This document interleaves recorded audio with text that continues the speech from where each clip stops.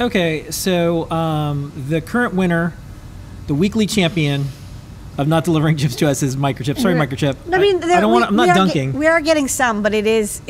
There are some that they're leading the pack on consistently not being able to. Not leading the pack. So here's the one that we're not going to get for 2 years.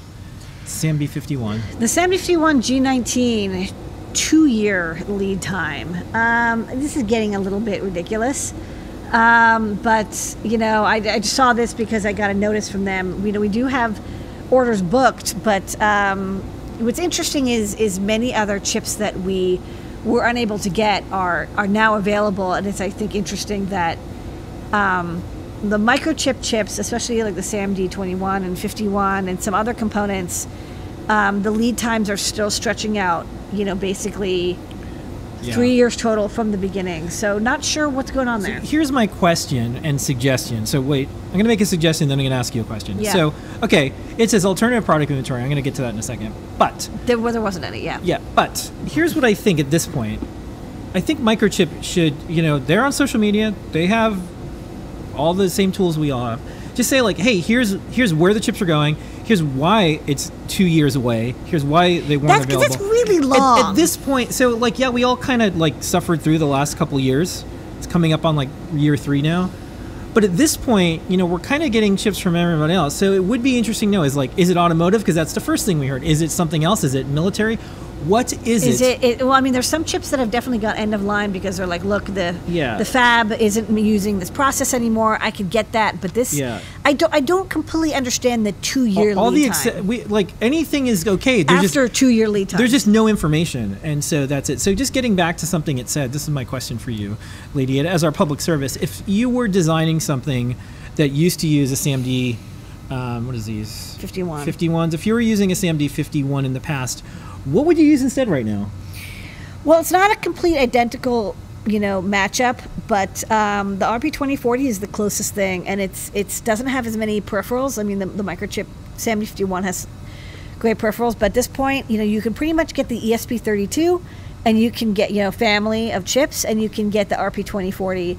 STM32s even I'm starting to see. I'm starting to see that in the chat. The STMs are coming in. I'm actually starting to see like STM F1s. I would have said the STMs were going to be the ones that were going to be the laggy ones. I thought they would be the laggiest, but actually the STM F1s and F4s and F3s, I'm starting to see them come back into existence. We're still getting some teensy, so NXP, Freescale is able to get some parts, but like, you know, I'm getting chips from Analog. We got, you know, the AD chips and Maxim. Yeah.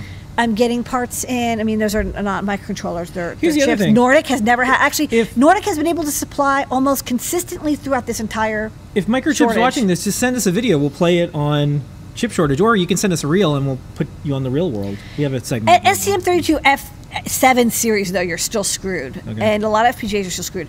But I'm actually shocked. So you know, the STM. If you can use the STM32 F4 series, there's a lot that are very compatible with the MicroChip. But yeah, unfortunately, right now, I think the thing I'm seeing most people do is just go straight to the RP2040. Reason 137 that we did CircuitPython, because the core can go across all the different processors, because there's a lot of different ones that are out there. It's a bummer because I really aren't available and a lot are available. I really love and loved the ATSAMD51. When the ATSAMD51 came out, I was just like, this is my favorite chip, and we made so much hardware with it, and you know, I'm just it's a little crushing. Okay, so tune in next week. Maybe we'll do MicroChip again, but whatever is available, we do real world, and whatever isn't, I just wanted to warn people that there's you know, I'm seeing some at Megas, but there's still.